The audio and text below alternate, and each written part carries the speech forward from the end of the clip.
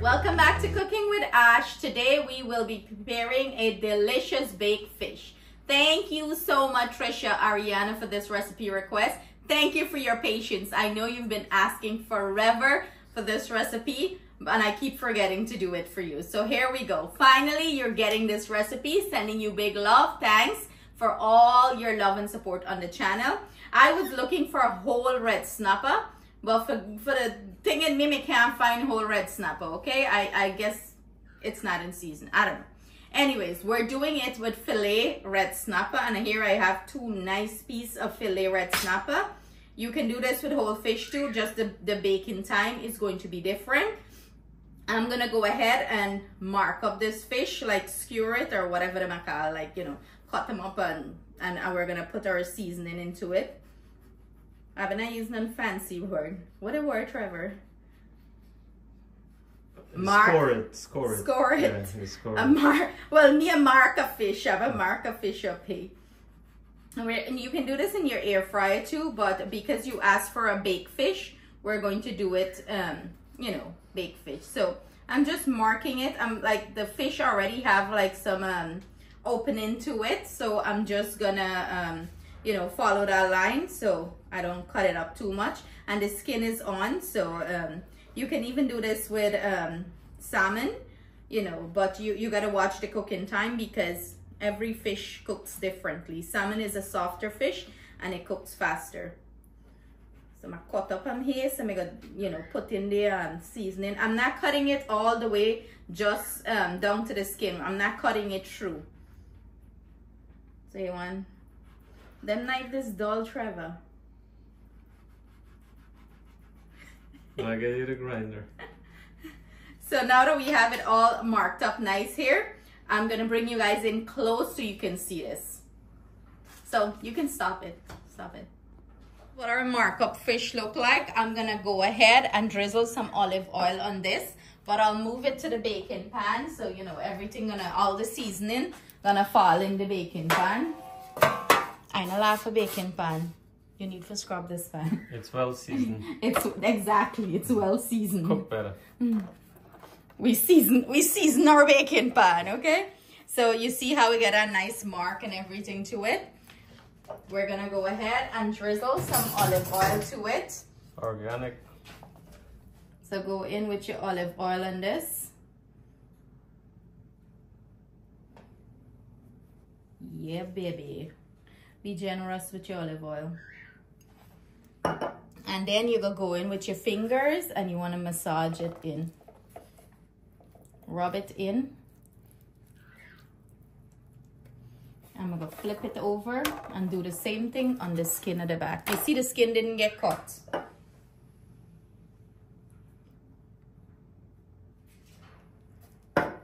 And rub it down. It's okay if some olive oil go in the pan. You can help give it that nice crispy skin. Give me the dry spices over there. And nice to get the assistant in the kitchen. So this is my dry spice that I'm using. Everything I'm using will be listed in the description box below for your convenience. And I'll try to put it at the end of the video. So you want to go season it up generous. Pat it in. Trisha, I hope you enjoy this recipe, girl. And if you're doing a whole fish, it's the same process. You want to season it inside, outside, you know. Flip it over back, like so. And then we're going to start adding our seasoning on this. And now you take your finger and you rub it into all them slice and cut up. What you do? Rub it in.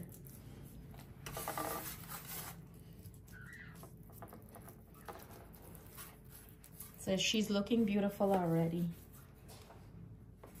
You just want to make sure it goes in to all the cuts that you do, so this fish is well seasoned. So when Trevor eat the fish, you never complain that he never get taste.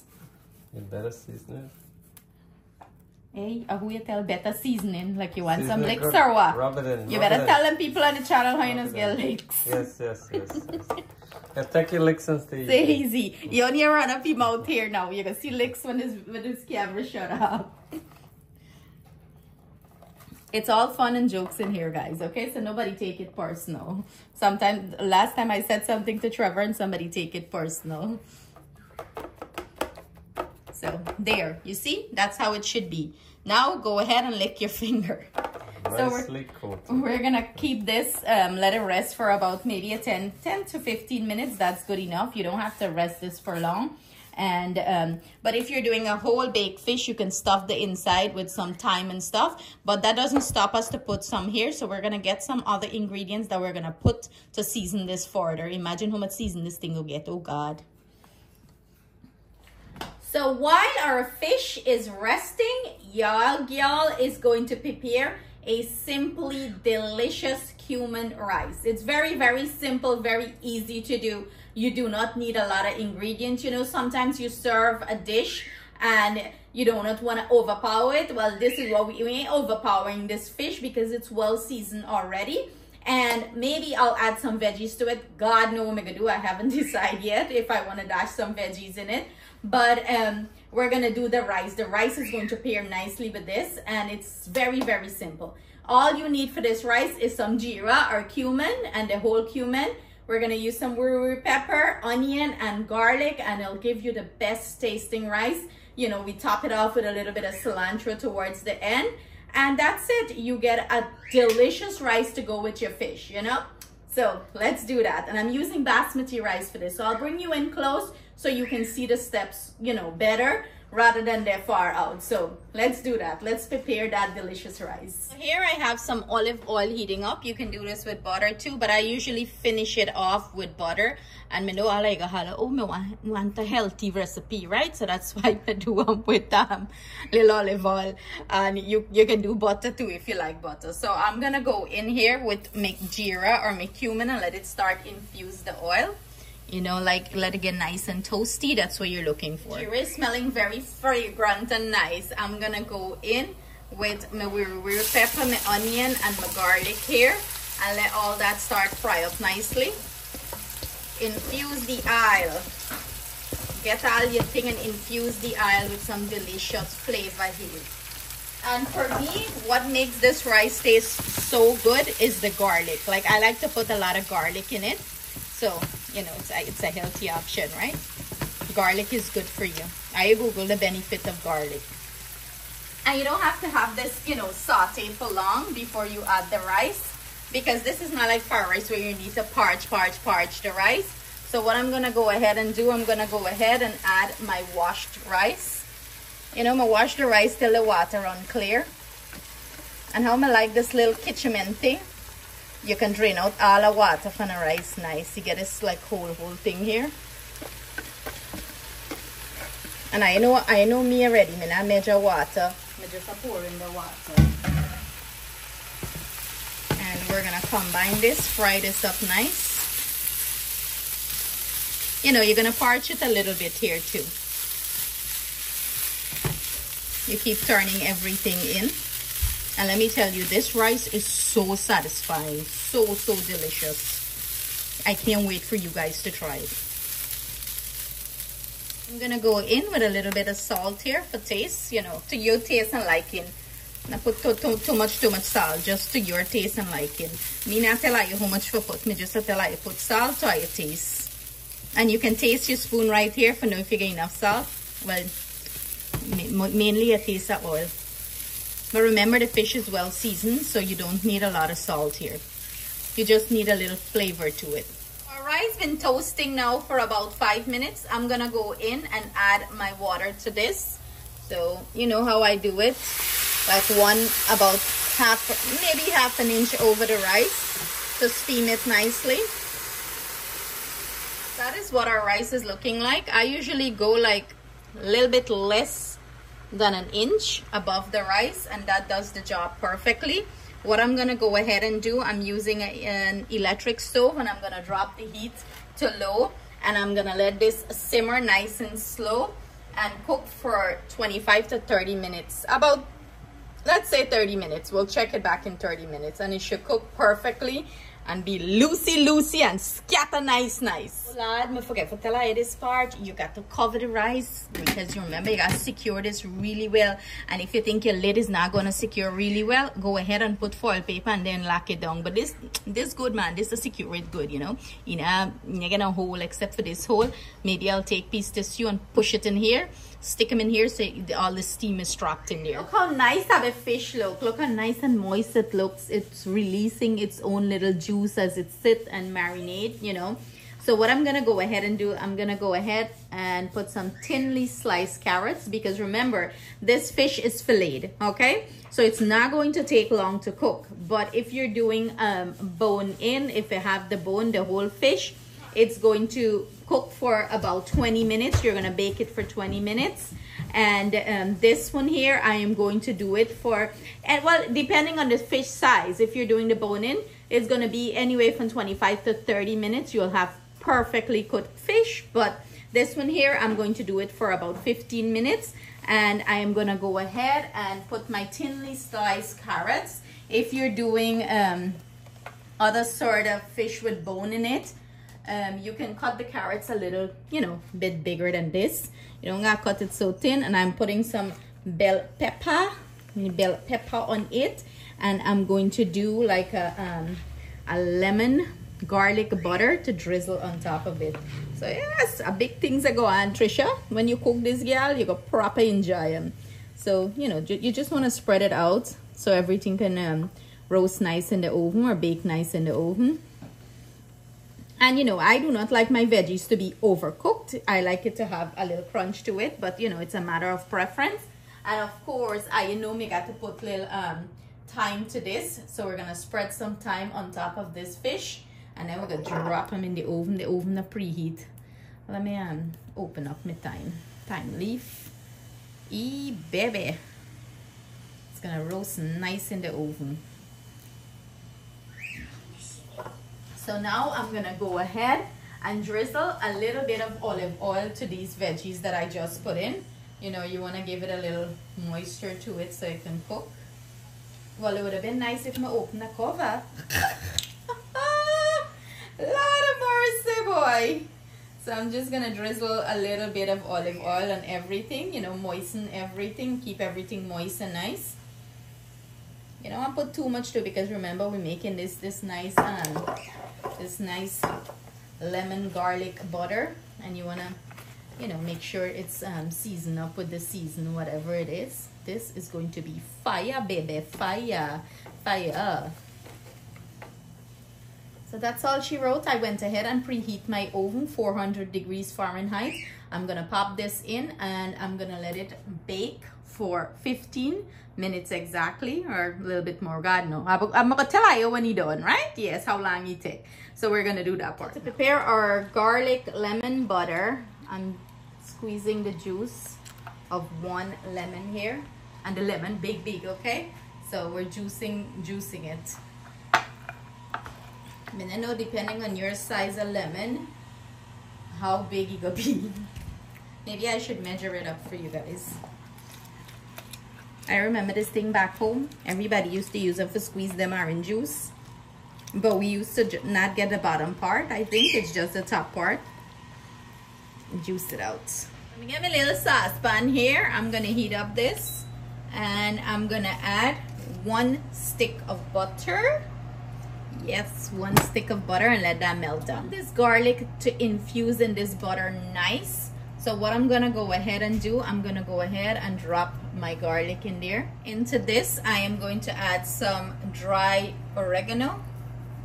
Sprinkle it in.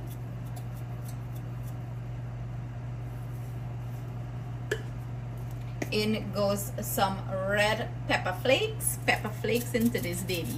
Spice it up nice. Give some spice. Eee. I about it to me and my craziness. And you know, you want the butter to melt down nicely, but I like to add everything so, you know, while the butter is melting down nicely, it's infusing, you know, really nice. All that flavor, all this delicious flavor is infusing nice. I'm gonna put some parsley in here, but I'm gonna let this melt down and infuse. Then we're gonna add our lemon juice and our parsley and finish this up. As you can see, the garlic start to fry up here, and that's what you're looking for. I'm gonna go in and add my lemon juice to this and mix it in. Give it a good old mix. Yeah, baby, this is going to taste delicious. I'm gonna also add a little bit of salt here. And our parsley flakes. Well, parsley, not parsley flakes. Our parsley flakes. And that's all she wrote here, baby. Let this simmer for a few minutes, and then we're gonna take it off the heat. So go ahead and give it a good old mix. Let it simmer for a few minutes, maybe 2 to 3 minutes, and you're good. I'm gonna add, let me taste it though, see if you get enough salt. Yes, you can taste the thing. You know, I'm not gonna add any salt to this. It's good because it's salted butter I use, so no salt here. It's been exactly 30 minutes our rice cooked for, and this is what she looking like. Moment of truth. So what I'm gonna go ahead and do, I'm gonna go ahead and add a little bit of butter here, about a tablespoon of butter. This is optional, you know, you're not got to do it if you don't want to do it, because you know, all this butter and cholesterol, we got to watch it, right? So we're gonna go in and add our butter here. And look at that rice. You can tell that rice look nice and fluff. Look at she look good. Okay, so I'm gonna go in with my butter and give this a good old mix. Look at that. Look at that. Look how fluff and nice this rice is. Perfectly cooked. You can't go wrong. Put the butter in, and I'm gonna add our parsley here. In goes some nice parsley, or you can add some, you know, cilantro. You can go ahead and add some onion here. What am I saying? Onion, scallion. And that's it. That's all she wrote here. Cover it and let all that flavor marry in there for another 5 minutes, and you're good to go. Serve it up. This is our finished fish. Look how nice it look. Exactly 15 minutes in the oven. It's smelling great. The veggies cook up nicely. So what I'm gonna go ahead and do is add our garlic lemon butter. We're gonna just drizzle it over nicely. Nice. Make it all more juicy. You know, gotta drizzle all the thing, you know, just drizzle a little bit on top, and you can save some for later if you want. You can store this garlic lemon butter in your refrigerator. Anytime you prepare fish, drizzle it on top. So look at this. Are you hungry? Oh my goodness. So I'm gonna cut into this so you guys can see what the fish is looking like. We have father-daughter duo taste testing. Atiana broke up my nice design. She couldn't wait. She broke up my rice and my things. So she got, you know, the nice cut into the rice. Let's see. See how nice and loosey that is. The fish, and we gave some garlic bread. Look at that. So yummy. That's a big piece. Put a big piece in my... Yeah. Tastes really good. Nice flavor. Nice flavor. You guys like it? Well, you can tell that. You can tell Tiana like come. Why so little bit rice? I put you on a diet officially. Bye for presentation of the camera. When I'm done, I'm gonna load up your plate with rice. But how is the rice? It's nice and loose and fluffy. Yeah, no? How did the flavors marry together? It's really good. This one is mild. A little more seasoned on this, so they go good together. Okay. So there you have it from my little food critic and her daddy. The food critic is not talking, so you guys know when she's not talking, the food is lit. How do you say it? Perfecto? Like, perfecto? Mwah. Perfection. Perfection. You hear that? So thank you guys so much for joining us in the kitchen. Trisha, Ariana, I hope you enjoyed this recipe, my love. Stay blessed, stay safe. See you guys soon with another delicious recipe. Bye-bye.